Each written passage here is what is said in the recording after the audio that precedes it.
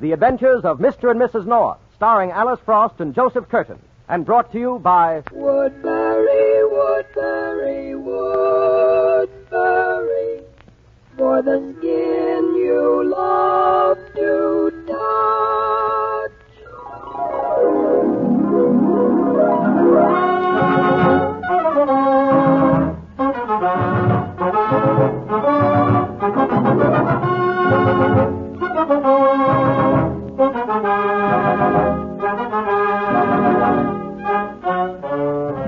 Jerry and Pamela North, those lovable, laughable salvas of mysteries. For years you've read about them in books and magazines. You've seen them on the stage and on the screen. Now here they are in person in The Adventures of Mr. and Mrs. North.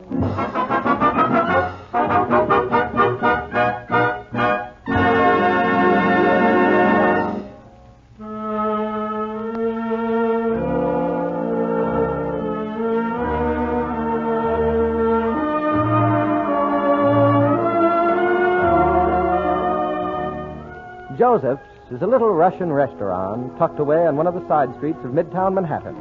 And here we find Jerry and Pamela North just finishing dinner.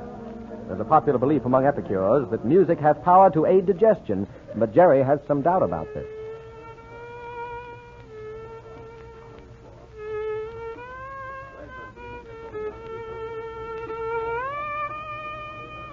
Oh, boy, listen to that fiddle. No wonder there's hardly anybody in the place. Jerry, I want to hear. What? Pam, please, it's dreadful. But, Jerry, that poor fellow's playing with his heart. Oh, that's it. I was blaming it all on the violin. I suppose if a swing band were going full blast, you'd think it was dandy. Well, at least I could keep time while I chewed. Oh. Come on. Are you finished? Let's get out of here. All right, dear. A waiter. A waiter. Here, let me help you with the coat, dear. Gentlemen, lady, it was all to your satisfaction? Yes. Oh, yes, thank you. My wife even likes the music. Oh, thank you, thank you. Dmitri, enough. Go back to the kitchen. Oh, does he cook, too? Dmitri? Oh, no, he washes the dishes. My wife, she cooks. Oh, are you the proprietor? No, lady, I own the restaurant. Oh. I am Joseph. Dmitri is my brother. Vasya is my wife. I see, a family affair. I suppose the girl in the check room is your sister. No, that is not possible. But the doorman, he is my uncle, Vasov. Oh, how nice. Isn't that nice, Jerry? Mm-hmm. Oh, dear, will you give me a coat check? My compact's in your overcoat pocket. Yeah? Well, let's see. Oh, here it is. I'll fix my face while you're paying the check. See you in the lobby, Jerry. Now, gentlemen, let me see. Have you the bill? Oh, yes. Even now I subtracted. $20. So. $240. What? Let me see. Perhaps it is wrong. No, not very. It's $2.40. What? That's Pam. Jerry! I'm coming, Pam. I'm coming. Oh, Jerry, it's terrible. Well, in heaven's name, what happened? Look, there in the check room, Where? over the table. What? Good Lord. Jerry, I think she's dead. She certainly is. That's a stiletto in her back.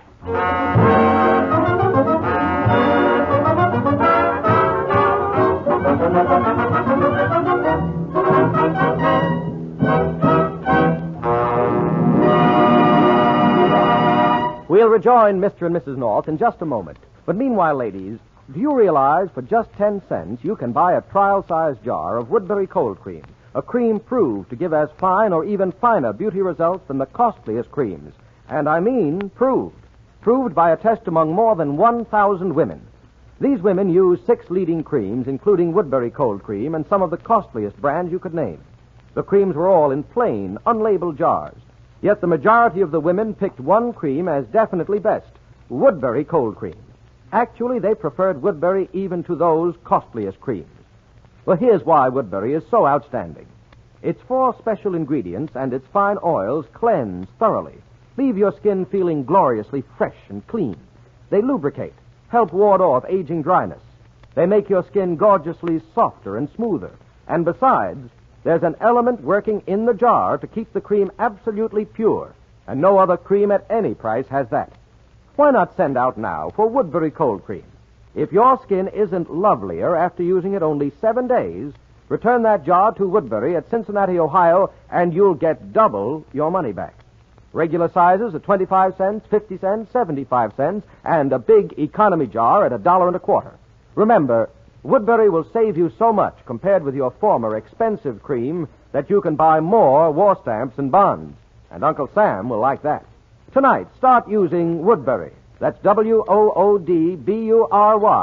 Woodbury Cold Cream.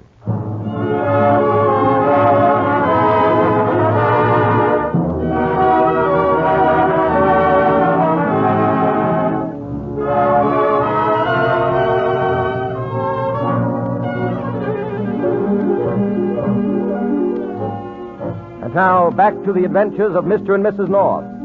A few minutes have passed since Pam and Jerry discovered the body of the checkroom girl in the Russian restaurant. Oh, what is to become of us? Please, Mr. Joseph. What can I do? Stabbed here in my own restaurant. All right, Pam. Did you get Bill Wagon, Jerry? Yes, he'll be right over with the homicide squad. Oh, good. Joseph, who is this girl? This girl I do not know. Her name, it is Betty. Is that all you know about her? Oh, But you hired her to work for you, didn't you? no, I did not hire her. She was sent here by the man who has the concession for hats and coats. You mean someone actually paid for the checkroom concession in this place? Why, it can't possibly pay the girl's salary. He did not pay for the concession. He come one day, say I must let him run hats and coats. I say no. He say yes, or he will have my license taken away. Oh, a racket. Why, that's shameful. He's big man, lots of politics. Who is he? Charles Moran. Chuck Moran, huh? Jerry, isn't he the man who runs the Club Rouet? Yes, and a lot of concessions and hotels and clubs around town. Now I see why he's got a monopoly. I wonder if... Jerry, look. There's her purse hanging on the hook. Couldn't we go through it? Why, yes, I guess we can. Wait a minute. Oh, Jerry, be careful. Don't touch her. Don't worry.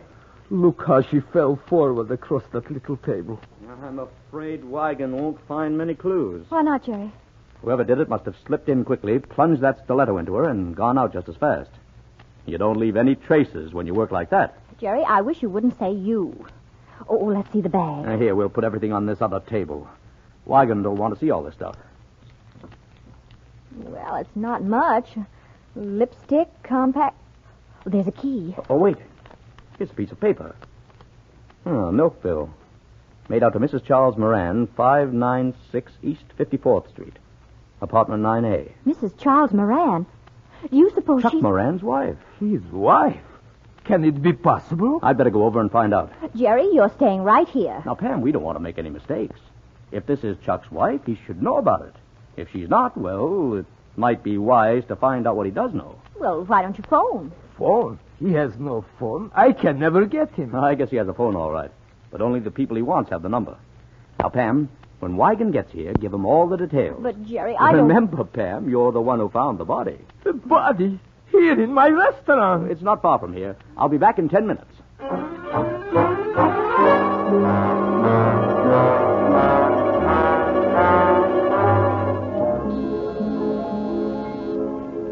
Take it easy. I'm coming. Well, Excuse me, is this where Chuck Moran lives? right. Is he in? Who wants to know? My name is North. Gerald North. Oh, you friend of Chuck's? Well, I've seen him around town. I'm a publisher. Oh, you publish those detective stories, don't you? That's right.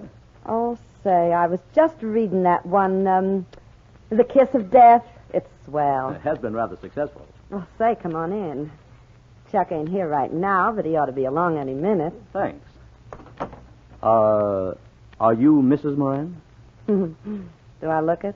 Well, No, I'm Francine Laporte. I sing at the Club Rouet. I thought you looked familiar. I've enjoyed your singing. Oh, thanks. Well, sit down. The sofa ain't busy. Have a drink? Not now, thank you. Well, you better. Chuck may not show for a while. Well, then, I really can't wait. Oh, come on. Sit down. Oh, scat, Pinky. That cat is all over everything. You know, Mr. North, another one of your books I liked was Murder in the Mint. Gee, I didn't know who done it until the last page. Yes, Herman is a good writer. But what I came to see about was Mrs. Moran. Oh, Betty? Yes, do you know her? One of my best friends. And let me tell you, she's got brains. She can figure out those detective stories where I can't. Her only trouble is money. Money? Yeah, you see, Chuck's the front in the concession business, but Betty runs it. She keeps all the check girls in line, hires them and fires them, and, well, she squeezes the nickels till the buffaloes yell. I see. Yeah, right now she's doing a little trick herself in a little Russian joint because, well, it don't pay to keep a regular girl there. She and Chuck get along all right, don't they? Why, Say, why all the interest in Betty? Oh, nothing, just inquiring. Well, I don't know what you're after, so I ain't going to talk out of turn. You'll have to wait for Chuck. Well, I really must be going, Miss Laporte. Oh, stick around. I'm leaving in a minute for my act at the club, but we could spend a little time talking about murder stories. You got any new ones coming up? Several.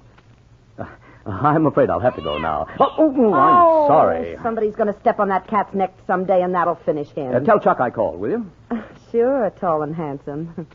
And drop round the club sometime, huh? I'd be delighted, Miss Laporte. Oh, call me Francie. Everybody does. All right, Francie. I'll be seeing you. Okay, big boy.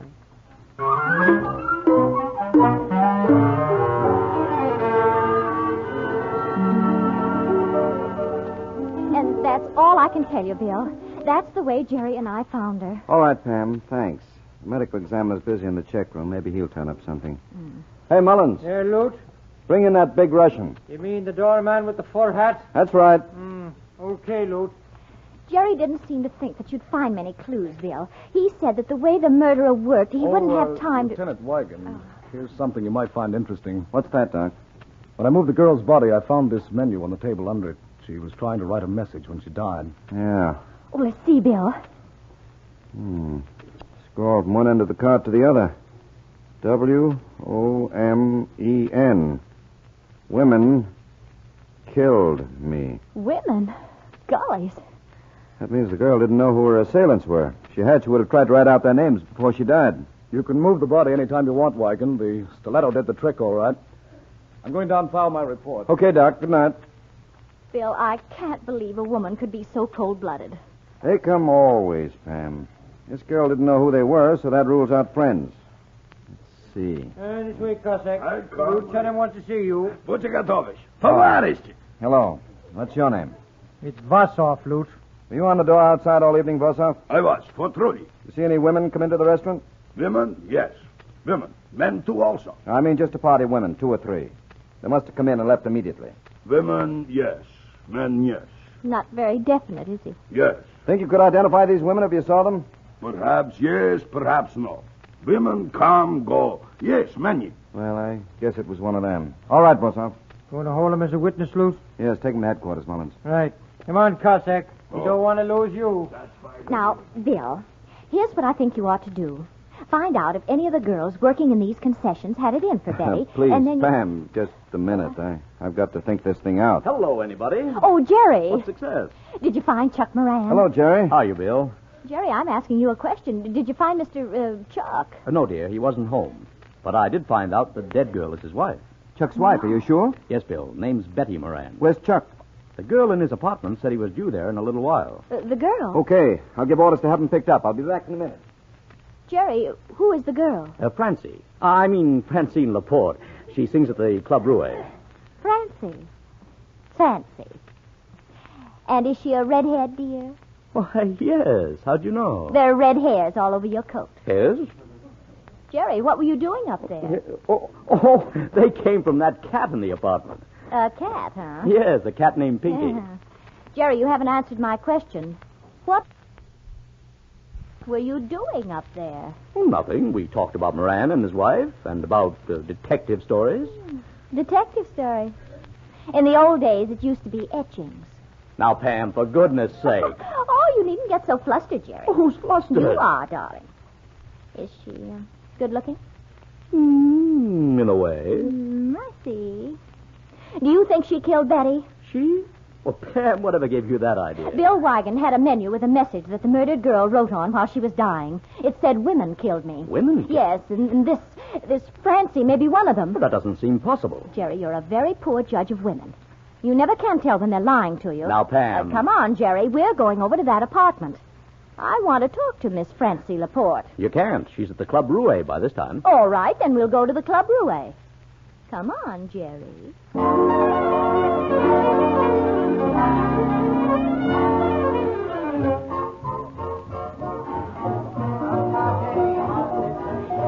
This is a good table, huh? Uh-huh. You can see everything, Jerry. I'm afraid we should have told Bill Wygant where we were going. Bill Wygant is no better judge of women than you are, dear. All I want to do is to talk to her for a few minutes, and I'll be able to tell whether she had anything to do with that murder. I hope this doesn't lead to trouble. Listen, Jerry. Ladies and gentlemen, it is our great pleasure to introduce at this time that delightful singer of French songs, Miss Francine Laporte. Have a hand for her. Oh, she's French. Mm-hmm. From Brooklyn, France.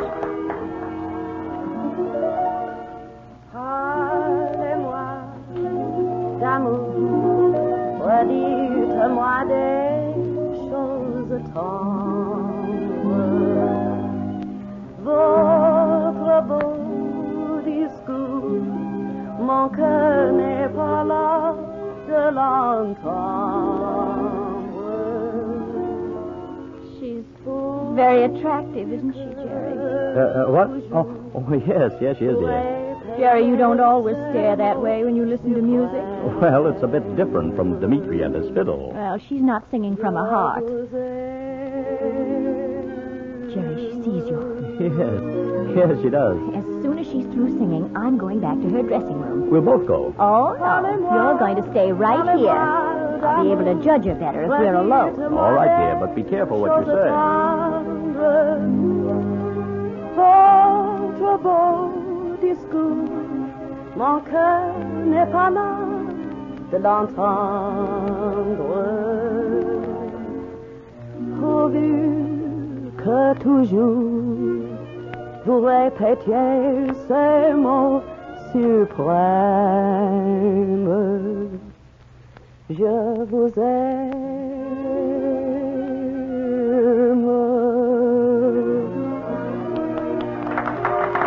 Beautiful, Francie, beautiful, beautiful. No encore, Joe. I gotta be to play a dance number, will you? Okay, Francie. 63 from the top, boys. You ready? 1, 2.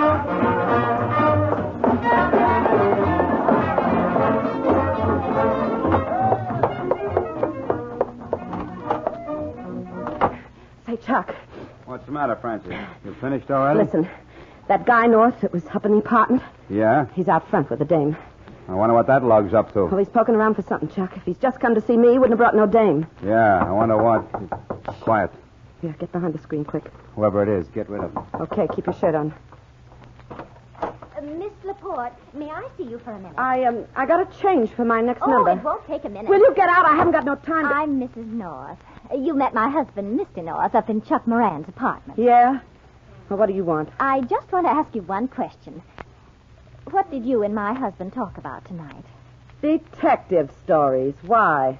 Oh, didn't you talk about who killed Betty Moran? Killed Betty. Oh, didn't you know she was dead? What are you talking about? Betty Moran was murdered tonight. Hey, what's this all about? Miss Dame says Betty was bumped off. I heard. Where'd you get this from, sister? The police found her. Are you Chuck Moran? Yeah. Who got Betty? The police are looking for you. Yeah, well, I'm going out looking for the police.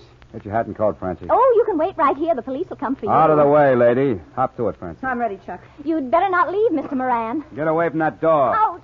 Let me go. Come on, Chuck, will you? Just a minute. Jerry, stop them. That's Chuck Moran. Out of the way, jerk. Get back, Moran.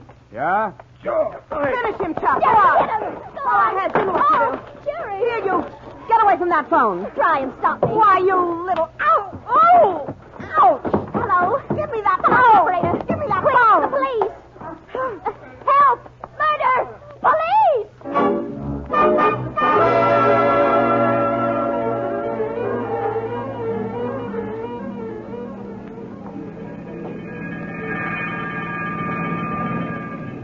Jerry, are you sure you're all right? Yes, dear. Good. I want to look out the back. Oh, gollies. Jerry, you know this is the first ride I've ever had in a patrol wagon. I hope it's not your last. Shut up, Moran. You gonna let him get away with that, Chuck? I'll kick his teeth in. Jerry, look out. I'll handle him. Oh, you're Go gonna try ahead, it. Chuck. Hey, pipe Go on, down get him, there. Jerry. Break it up, Go or on, I'll hit break him. it up with my stick. You'll have plenty of time for shouting when we get to the cooler. As soon as we get there, officer, I want to see Lieutenant Wigan. All right, lady, but quiet down. I can't hardly hear the gun.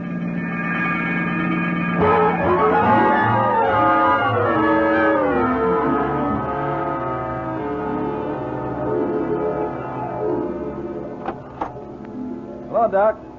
Oh, Lieutenant Wigan. Came down to the morgue here to take a look at them. Well, there they are, in the trunk. Some package. How were they killed, Doc? Bullets through the head. Close range. Crammed in the trunk after death? Right. If one corpse hadn't bled, they might be on the way to California by now. The expressman noticed the blood coming out of the corner of the trunk. Yeah, that's the standard way of getting rid of bodies. Drop them off at the express office and ship them off across the country. Well, Wigan, now you've got 2 cases on your hands. Any identification on the bodies? No, not a clue on them. Hey, Lute. You got them, Mullins? Yeah.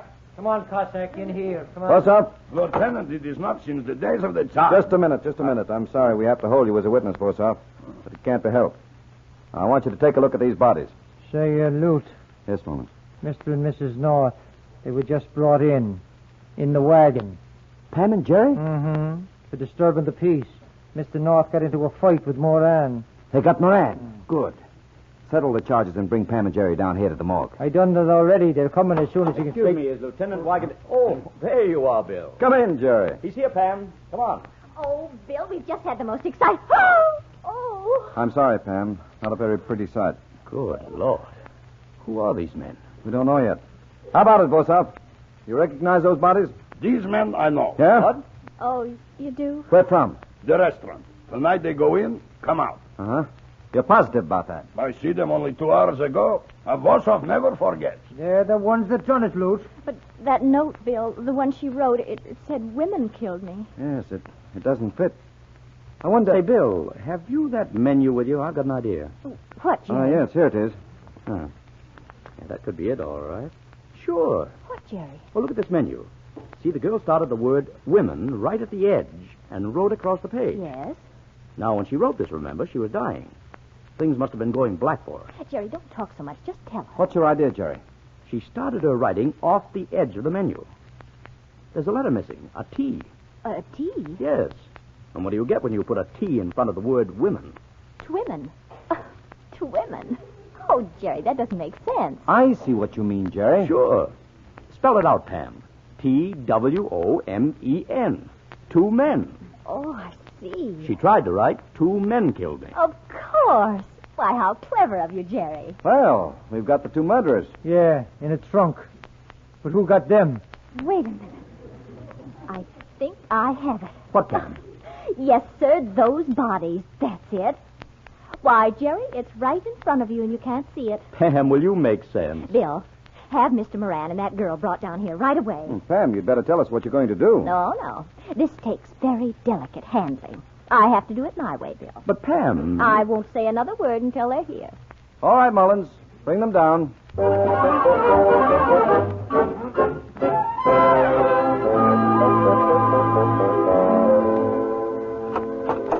on. In here, both of you. Come on. Say, what's this all about? We're going to find out right now, Moran. Sit down. And you take that chair, Miss... That's Miss Laporte, Bill. Thanks. Close the door, Mullins. Okay, Lute. Now then. Mrs. North is going to ask a few questions. I want them answered. Say, who does she think she is? Let her ask.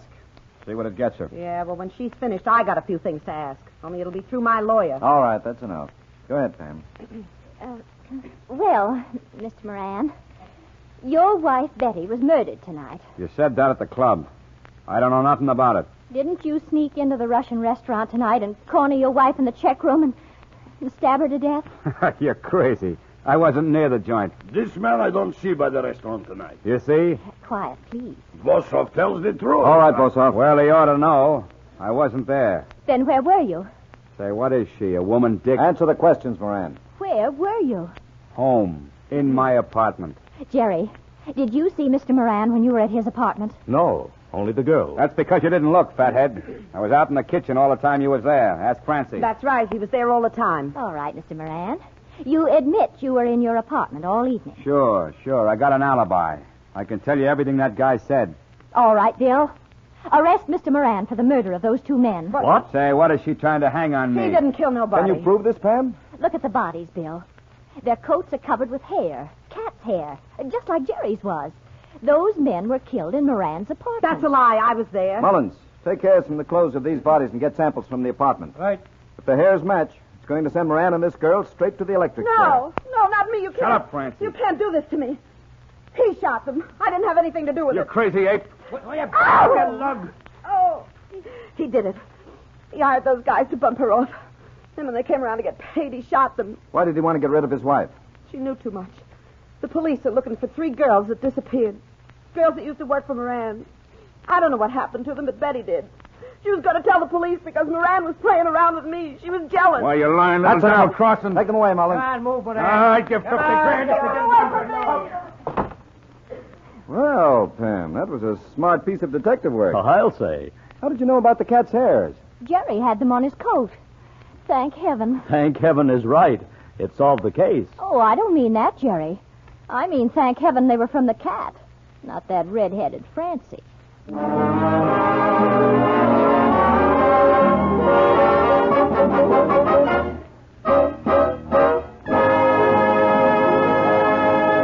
Girls, here's what lovely Paulette Goddard said about you, your beauty, and that man of yours in the war. She said, He's fighting for you. It's up to you to look the part. Why not see how my 3-minute care with Woodbury Cold Cream will help keep your skin smooth and alluring? I call it WBNC. That's short for Woodbury Beauty Nightcap.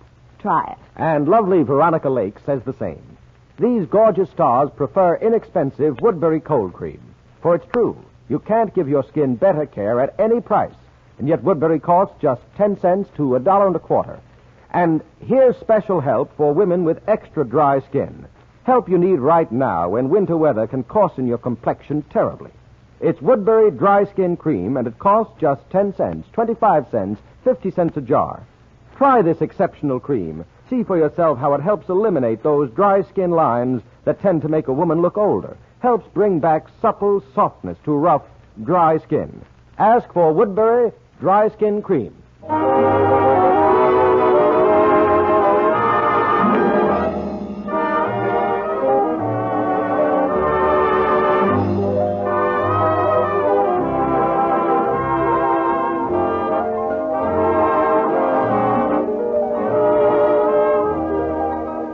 Tune in again next Wednesday evening at the same time for another adventure of Mr. and Mrs. North. Pamela buys a turtle and a spy plot snaps in her face. For thrills and laughs, be sure to listen, won't you? This is Ben Grauer saying good night for Woodbury, Woodbury, Woodbury, for the skin you love to touch.